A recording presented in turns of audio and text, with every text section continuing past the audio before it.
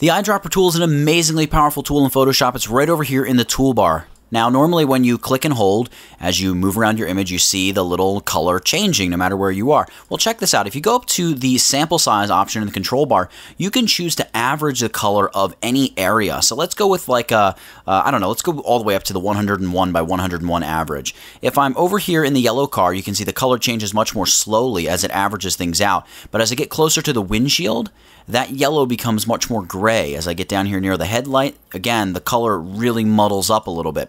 So this is great if you're looking to quickly grab the average color of a chunk of your image. You know, over here, pick up some of the red tones in this car, or really just stick with the blue-black tones in this car, or have it heavily influenced by the yellows of this car in the middle. So don't forget the sample size drop-down menu for the eyedropper tool. It's the best way to use the eyedropper tool.